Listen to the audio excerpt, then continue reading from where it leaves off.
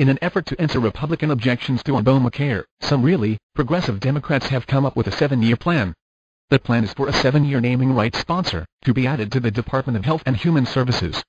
At the end of the 7-year deal, competitive contract bidding can begin for the next 7 years. Most say this attractive and lucrative deal is forecast to end the bickering and stalemate, to what many consider a bunch of clowns putting the American people through hell.